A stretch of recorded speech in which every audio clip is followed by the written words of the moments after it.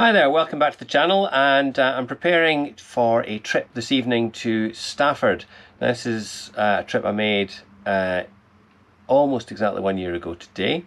It's a work trip and there's an event we go to every year, so I thought maybe a good chance to do a direct comparison with the 3.0 software update which I had at the end of November versus the older software which I had on the car this time last year.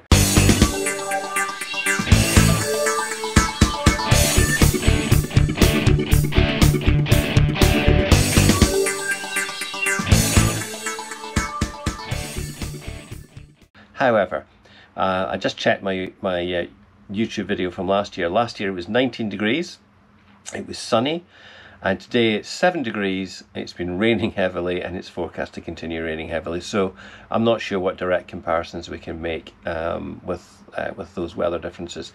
Anyway, we shall see. I did a quick check, and last year a better route planner had forecast 5 hours and 40 minutes. 1 hour and 40 minutes of charges, and that was forecasting 7 minutes at Gretna AppleGreen at the Ionity chargers, and then 32 at the MFG site at Crow Orchard Road near Chorley. This year there's a few new chargers on the M6. The main one, which seems to appeal to both the Skoda system and the ABRP systems, seems to be the Porsche Centre at South Lakes, which is at Carnforth on the M6. It's favouring those, I guess, because the MFG site is, I think, 79 pence per kilowatt hour, and the Porsche one, being part of the Volkswagen group, is 35 pence on the Skoda Power Pack. So as you can see, a better route planner is forecasting a slightly quicker journey time this year by about 41 minutes. And it's suggesting that we stop for 15 minutes at Gretna AppleGreen and then 29 minutes at Porsche. However, at that time of night there'll be absolutely nothing at the Porsche garage bar a locked barrier and 2 charge points, so it's not the place to really be hanging around for 29 minutes. What I think we'll do is we will force the charge to stop there. We're going to have something to eat, so I think we'll stop there for about 35 minutes. Let's see what difference that makes. Yeah, so we'll be back to 98%, so that's great. And then quick 17-minute charge at the Porsche Centre, and it reckons that will then get us to Stafford Ionity at 8%. So having had 2 charges, the battery will have warmed up, and it'll also be at a nice low state of charge. So I think we will probably see whether we have got the upgraded 125 kilowatt charging ability that Model 3, it's taking me back to my Tesla days, that 3.0 software update brings. Okay, so let's have a look at what the Skoda system can do. As you can see, the 3.0 software now means I can see live availability of all of the chargers. I've just typed in Ionity Stafford. There's 6 chargers there. That's where we're going to be going. You can see it actually shows that you can use the Skoda Power Pass app, which is good. It's going to take us 4 hours 57, 258 miles. So that's longer than a better route planner was suggesting. Exactly the same distance. What can we do? Do we use the selected route? 4 hours 57. Please drive to the route shown. Your route contains an essential charging stop. Only 1 charging stop, so that's interesting. It's going to give me a charging stop only at Porsche South Lakes. So that is showing that I will get there and I will have 22% charge left. And if I then charge up to 65% for 19 minutes, then we will be able to get to Stafford. So actually the Skoda system is doing it with 1 stop only, but it's coming up with a longer time. That's interesting. We'll wait and see. So that's nearly 5 hours that it's suggesting. Interesting. However, we're not going to do that because when we're traveling this evening, I'm going to want to have a break for some food. So we're not going to do that anyway. We'll maybe try putting that in this evening and use the SCODA system, because it is obviously showing live availability. The other reason I like using a better route planner is that it will show you live availability, but now that the car does that as well, you can actually get by using that system on its own. So as I predicted, the weather en route was pretty awful. It was strong headwinds, really heavy rain, and after an hour and a half the economy was only at 3.2 miles per kilowatt hour. But it was also time to eat. My colleague and I were both hungry, so we decided to stop at Gretna, plugged in and went off and had something to eat. Unfortunately, while we were away, somebody stopped the charge, so we had to restart when we finished. We did about 6-7 minutes recharge from 51 to 63%. It was quite slow because we were half full, but it was enough to get us on our way. So then we drove for 1 hour 18 minutes, 71 miles until we reached Porsche, and we were at 14%. Okay, so we're at Porsche South Lakes. Battery is about 20 degrees, the car's at 15%, so we'll see how fast a charge we get here.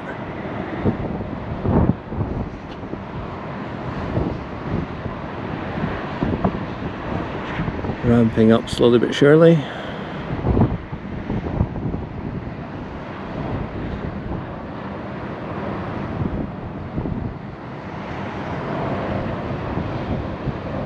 No, surely we're going to get more than 84.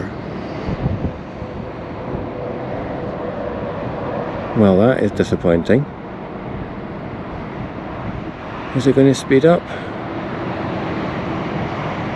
No.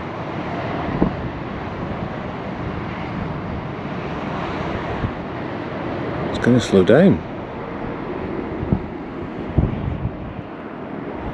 I wonder if it's because there's another car charging here.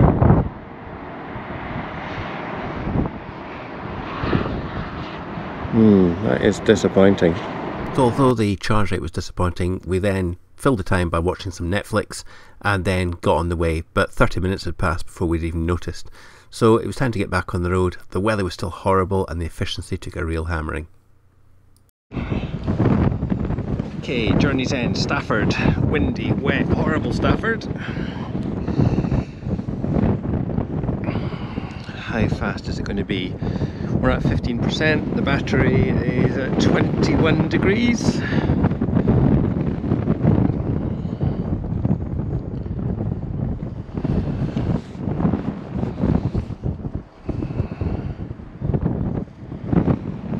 Here we go, here we go. Oh, come on.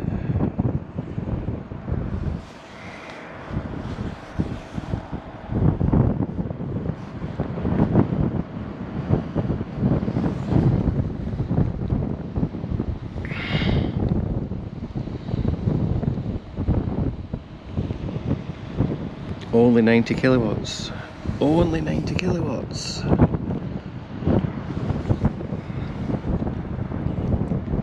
And it's dropping. Why?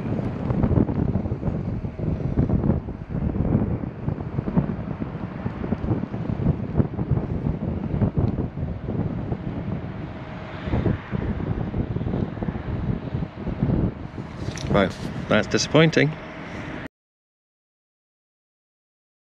Okay, so we've stopped on the return trip from Stafford at Burton and Kendall. Absolutely loads of chargers here, high powered or medium powered with different pricing. Lots of people are on the medium powered ones, so I've had to use the high powered ones, which are 66p. But that means if we charge here to 54%, then I'll get to Gretna with 9% state of charge left, which will be actually quite good for getting a high powered charge. Actually, the car did much better than expected and we arrived with 19%, but my friends, being the really mature types, were convinced there was something dodgy about filming a video in a car. Shut up! Does this have sound recording? This is video. It is on sound, funnily enough. Oh my goodness. That's right, Viewers, I'll have to... Do you want my grip to be tighter on the steering wheel? But it's a natural. I am a natural. I think I paid for university. I'm joking. I'm very much joking. You'll love this when it's on YouTube. So after they'd had their fun, we grabbed a coffee and charged to 60% because the AppleGreen chargers are quite expensive. And after that we set off for home and we arrived back in Livingston with 11%. So I was pretty sure I could manage to find a high-speed charge. Okay, so let's see how we get on. Final charge of the trip back from Stafford. It's a BP Pulse 300 kilowatt charger. As you can see on the screen, you would be able, if that marker wasn't in the way, you'd be able to see. No, it's not showing. There's a green dot showing live availability. The car is down at 10.5% state of charge. The battery was at 16, but I've been doing some yo-yo driving, so we've got between 21 and 25 degrees, so that is all good. The trip efficiency, we've done 268 miles, 5 hours 11 minutes of driving. We've been at 70 on the motorway the whole way on the cruise control, 3.3 miles per kilowatt hour. So without further ado, I'm going to go get charged and we'll see how it gets on.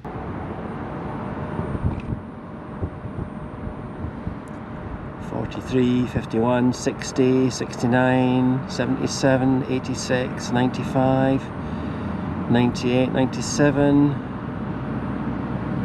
97.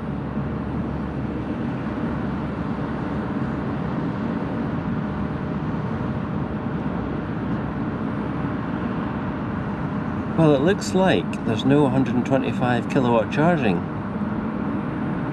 Not on this Enyaq anyway.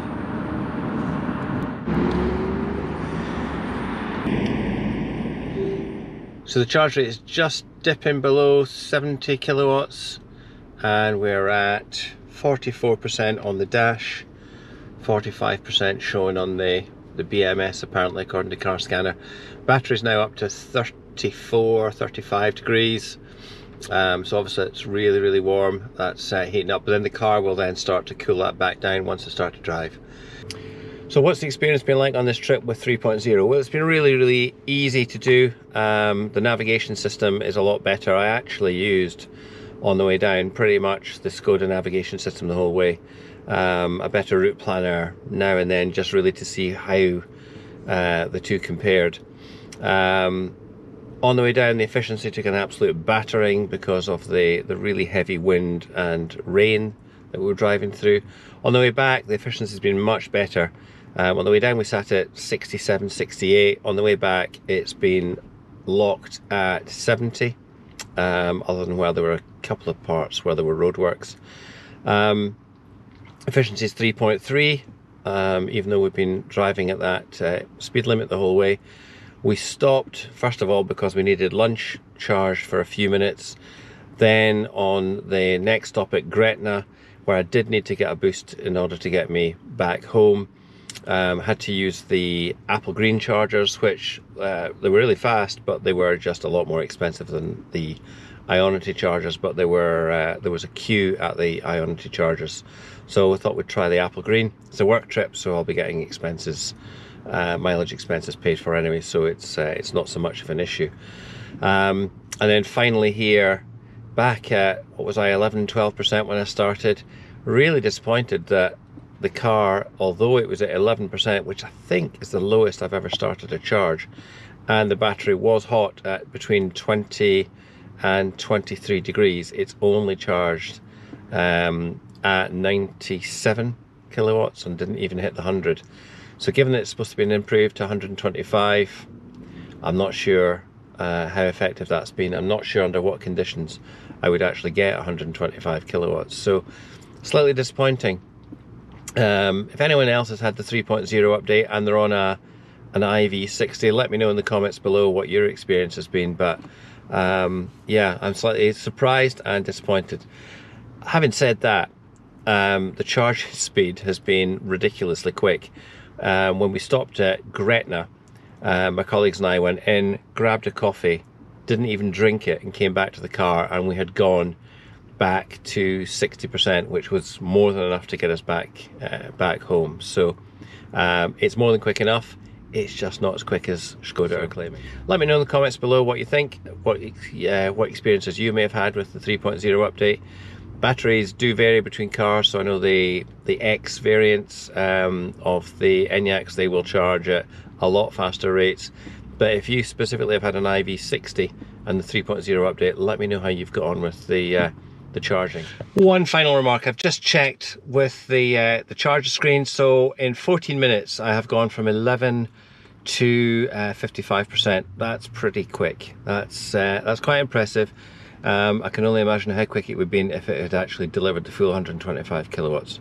Anyway, let me know in the comments below how you've got on, and I'll see you in another video soon.